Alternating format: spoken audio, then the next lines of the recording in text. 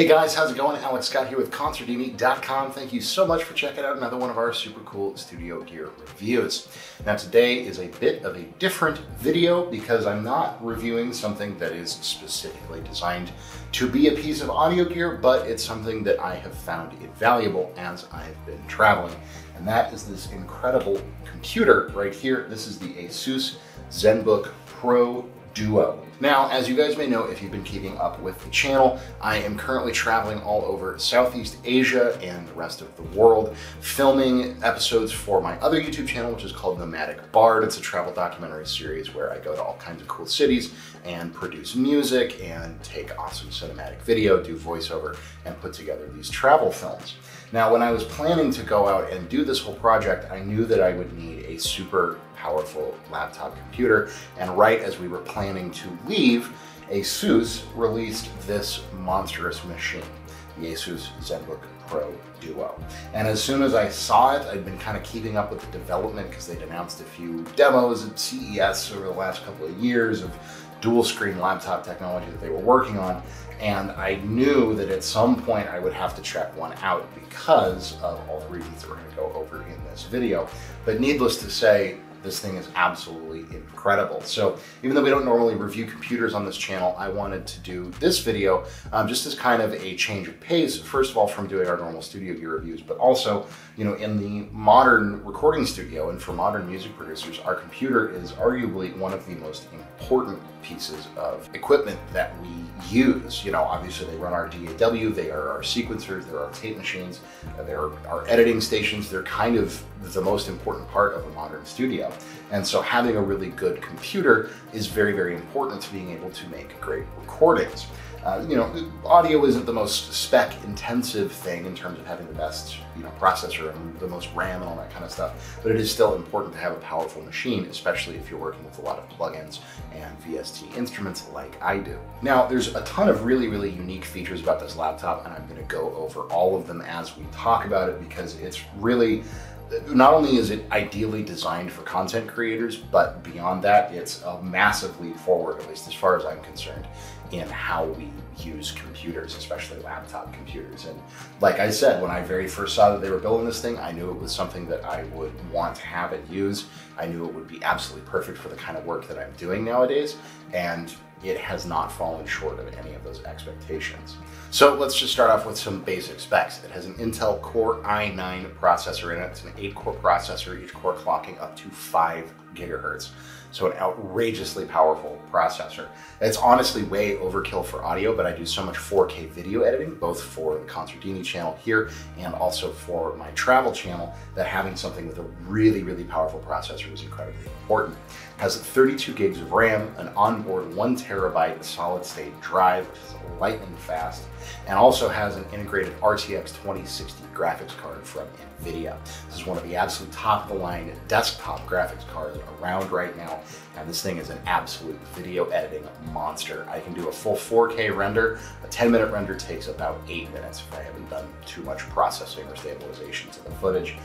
It is an absolute beast when it comes to video editing, and because it's that powerful, it makes audio an absolute breeze. I can run huge sessions super, super easily. It doesn't choke, it doesn't, you know, drop out, it doesn't do anything like that. I get ridiculous latency figures because the processing is so fast. But that really is not the reason why I love it so much. So as you can see, we have our main screen up here, which is an OLED 4K screen that covers 100% of the DCI P3 color gamut, as well as Adobe sRGB.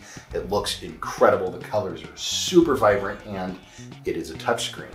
But what is much, much cooler, it's probably a little washed out on camera right now, but we have what they call the ScreenPad Plus, which is also a 4K or kind of super slim 4K. So what I'm going to do is I'm going to move the camera over and I'm going to focus in on the screen so you guys can see it a little bit better and show you guys some of how I use this amazing ScreenPad Plus.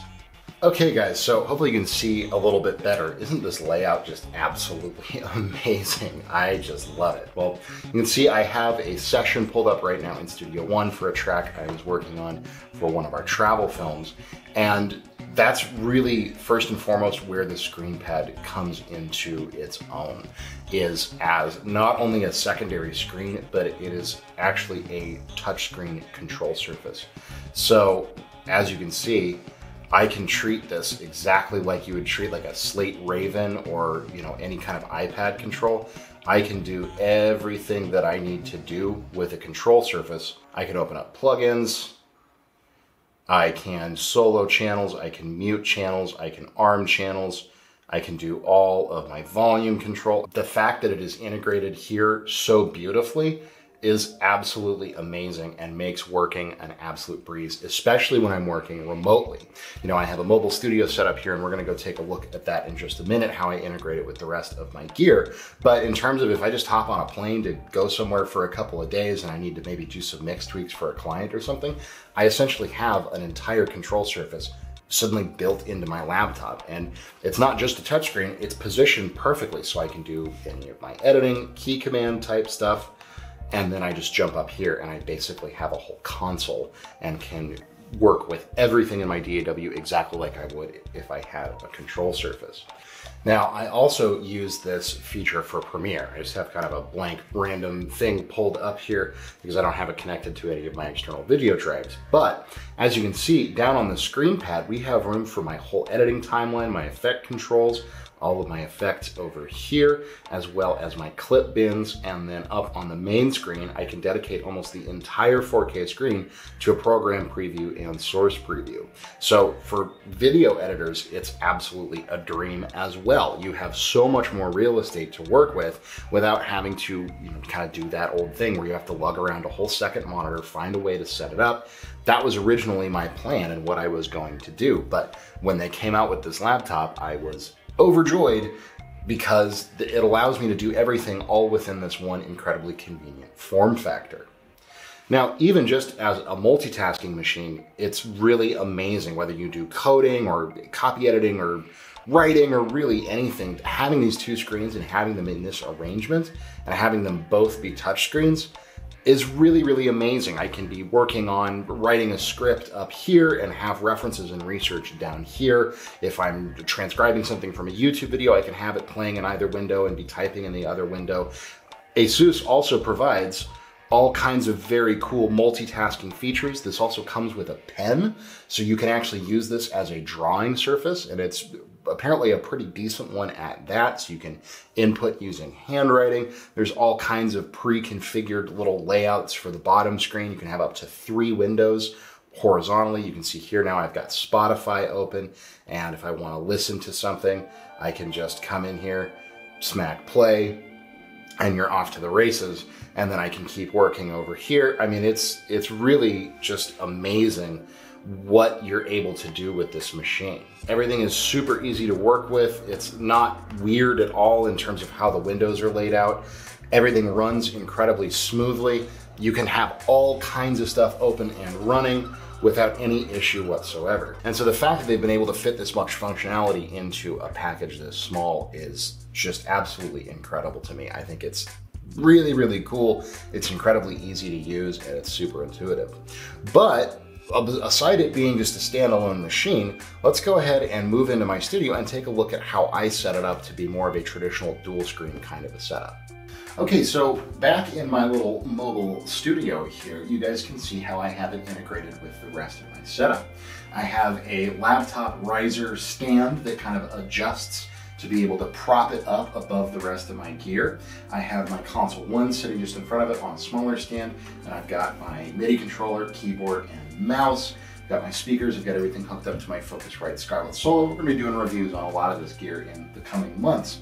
But how amazing is this, okay? I have a dual screen setup, or screen and a half, I guess, but a dual screen setup in terms of functionality. Just right here, all in one center column. I don't have to worry about funky mounts on the outside. I don't have to worry about positioning anything. It just unfolds, it slips right in.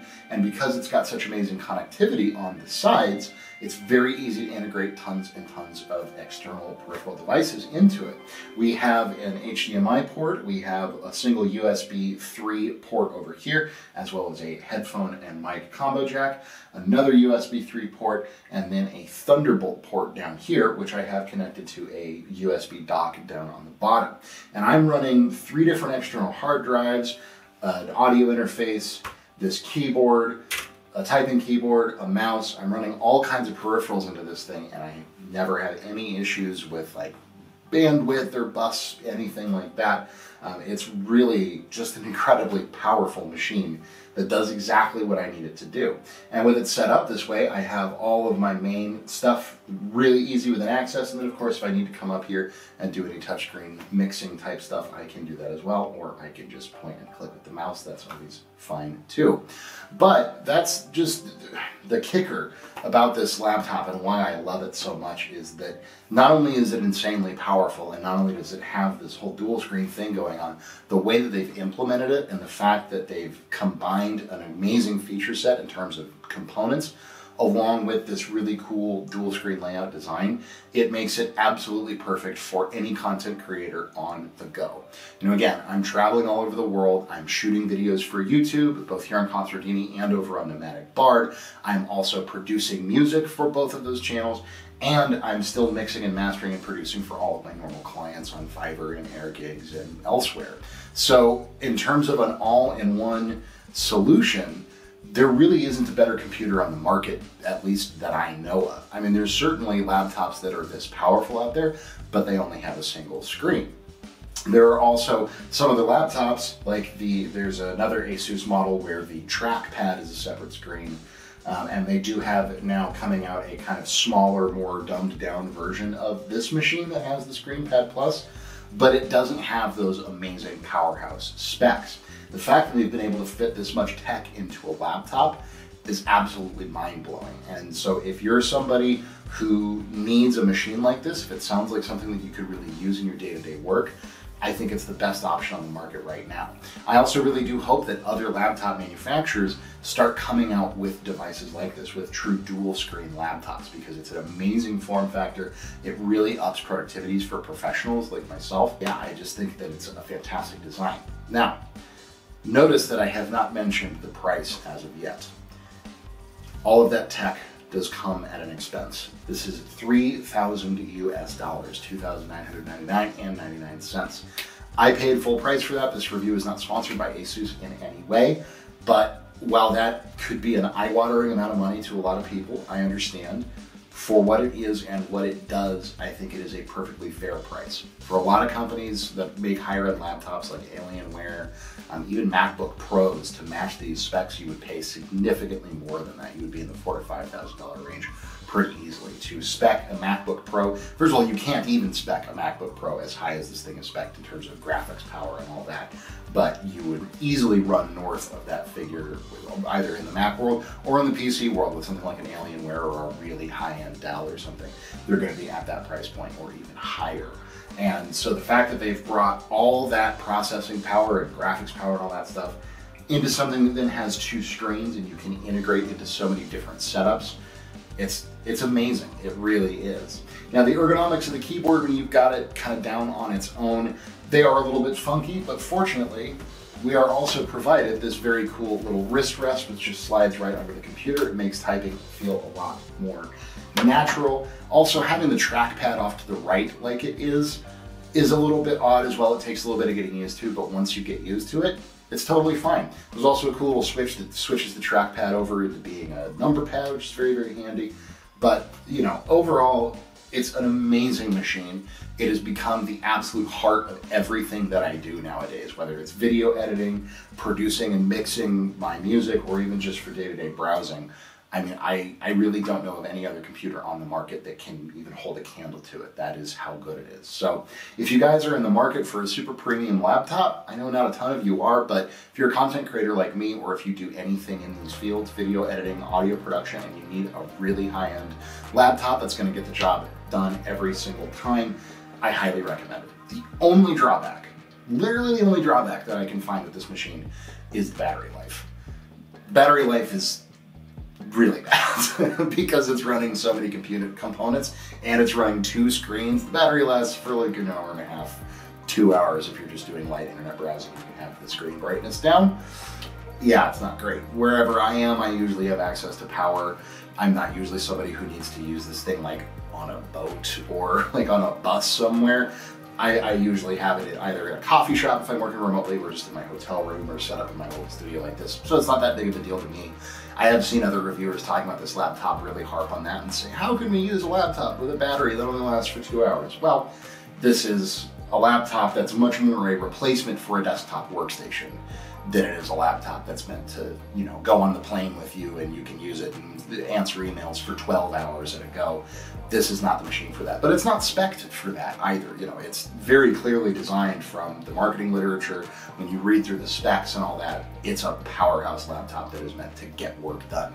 It is not designed for casual browsing. It is not designed for your average user. It's designed for high-powered professionals who need to do content creation and other demanding processing tasks while they move about the world. So for that, I think it is the best product on the market, at least that I've ever used, and I've used a lot of different computers over the years. But those are my thoughts. What do you guys think of the ASUS Zenbook Pro Duo? Do you think that this kind of a dual screen design in a laptop is cool? Is it something that you'd be interested in using? Is it something you would like to see other companies implement in their designs? Whatever your thoughts may be, let me know in the comments down below. Always love hearing from you guys. If you have not yet subscribed to the Consordini channel, please do so. It helps us out enormously. Click that notification bell to be kept up to date with our new videos.